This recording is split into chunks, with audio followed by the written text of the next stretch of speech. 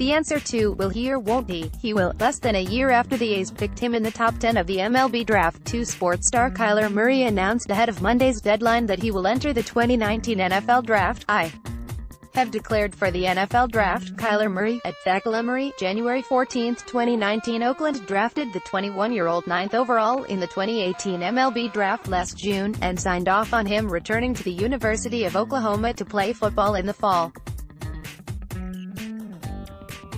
Murray, who backed up Heisman Trophy winner Baker Mayfield during the 2017 season, was named the Sooners' starting quarterback in September. Murray quickly established himself as one of the best players in college football.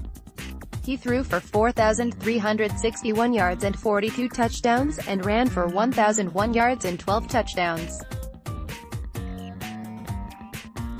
His 54 total touchdowns were tied for the 9th most by a player in a single season in college football history, and Murray won the Heisman Trophy after his historic campaign. Agent Scott Boras insisted last month that Murray would report to spring training, but rumors persisted that Murray would opt to play football.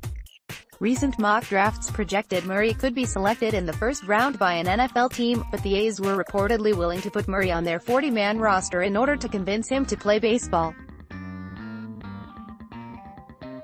Marketing executives from MLB were reportedly involved in the meetings, too, in order to show Murray what off-field opportunities would arise if he chose the diamond over the gridiron. Should Murray ultimately play in the NFL, he will have to pay back the A's the $4.66 million signing bonus he received in June.